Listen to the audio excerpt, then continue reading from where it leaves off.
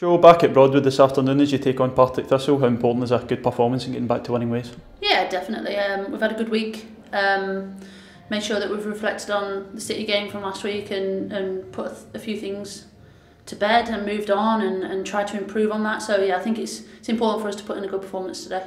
And what are you expecting from the game today? Yeah, we know it's going to be tough. Every game that we come up against now is a tough game. Nothing's easy.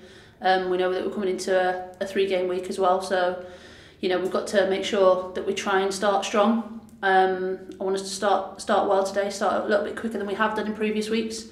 And you know, just keep performing and progressing the way we're going. We know that it's not going to be an easy task. So yeah, it's one of the days where we want a performance and a win. And you make 3 changes to the team from last week. Just talk us through Rose and Sarah getting a first start for the club as well. Yeah, it's nice to see Sarah back fit. She's looked really sharp in training.